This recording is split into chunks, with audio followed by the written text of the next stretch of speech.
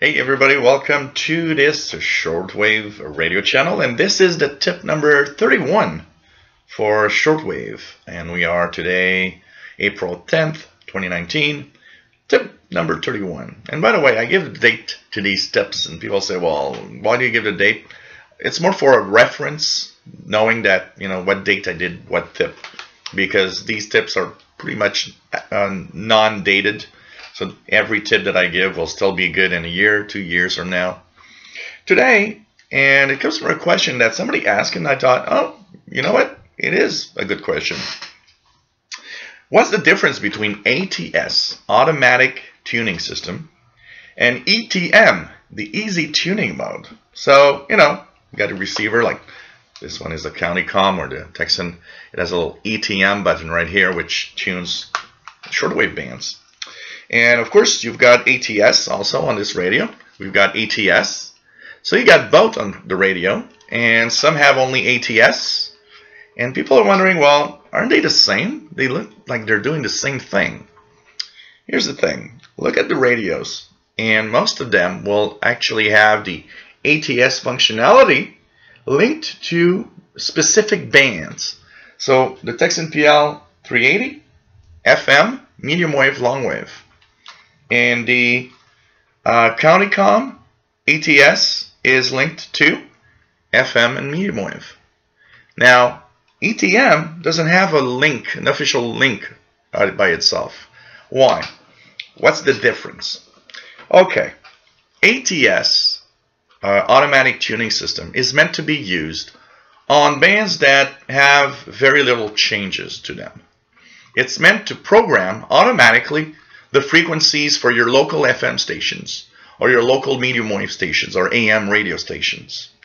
It's basically let's just scan the AM band and fill up the AM memories with the stations I hear. And typically for most people that will be enough, because that will be all the stations in their own city or around their city that will be in different memory channels. So it's an auto program of the memory channels for the AM mode or the FM radio mode or long wave mode in certain cases. It's not meant to be scanned every day. It's really meant to be something you will use from time to time. If there's a new AM radio station, for example, you might want to reuse the ATS functionality to reprogram the channels and add whatever station has been added to the band. Or if you're in a new city, you could press the ATS functionality. It will scan and reprogram the frequencies with whatever AM, FM station you have locally. The ETM, Easy Tuning Mode, is different. It's made for shortwave radio listening. It scans only the international broadcast bands, and what it does, it's actually there simply to do one thing. Simply add all the stations that it finds into temporary channels. So ATS adds them permanently. You have them programmed in memory channels within the radio. The ETM isn't permanent. It's meant to be used over and over again, because on shortwave, every half hour, every 15 minutes, things change. Propagation makes some signals stronger, others weaker. So ETM is meant to be used regularly to try to find what are some of the stations you can hear on shortwave at your location. They're not meant to keep these. Well, you can add them to your favorite memory channels, but they're not meant to be kept. They're meant to be there temporarily to tell you, well, at this moment in time, I have received these shortwave stations. But unlike AM or FM, where the stations are always the same, shortwave stations change from hour to hour, to half hour, day, night. So ETM is meant to be used regularly. So you use ATS, Automatic Tuning System, on AM or FM to program your memories with the local stations you can actually receive.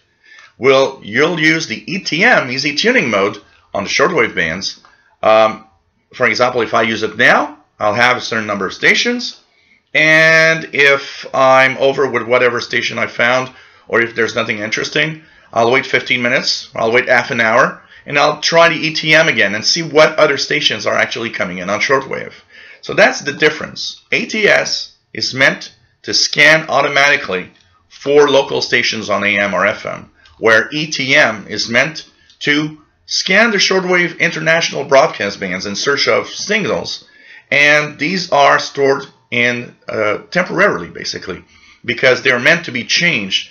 The ETM functionality is meant to be used several times in a listening session or in a day, where ATS will be used generally once.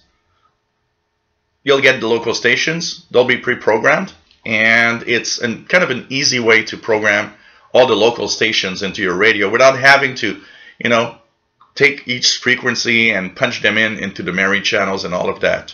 It's kind of a quick way to program your radio with local stations, where ETM is meant to be there just to find shortwave stations. And of course, you can keep them in memory channels if you wish, but they're not meant to be kept. ETM is meant to be used regularly to scan whatever new station on shortwave you can hear. So I hope that clears the difference between ATS, automatic tuning system, and ETM, which is easy tuning mode. If you enjoy our videos, please subscribe, give us thumbs up. Thank you for watching.